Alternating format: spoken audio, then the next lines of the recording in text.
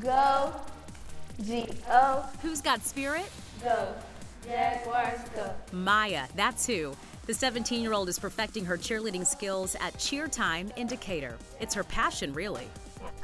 Cheerleading and any kind of a dance team, and it was like doing something different. And when she isn't focused on herkies and high Vs, she has a lot of other interests too. I like to do about scientists, and I like to do with books and drawing and any kind of stuff. And that's not all. Baking and cooking. I bake cookies and any kind of cakes, brownies.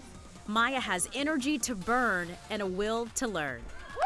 Yes, ma'am, honey. But one thing she doesn't have is the security of a loving family.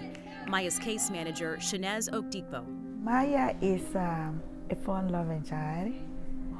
She's giddy when she's happy. You will notice that, You got this, girl. Maya needs a mom and a dad in the home. Preferably a stay-at-home mom, if possible, so that she can help guide her. Therapy and having a community liaison will continue to be part of Maya's life. After spending 2 years in a group home, Maya is ready to make memories with an adoptive family and just enjoy the little things. I watch TV and eating dinner, pretzels, golden Oreos, pizza. Ready?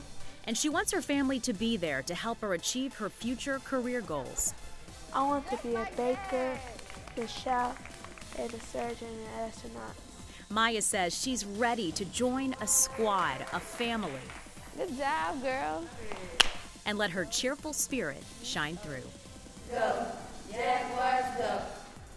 For Wednesday's Child, Elise Seedy, Fox 5 News.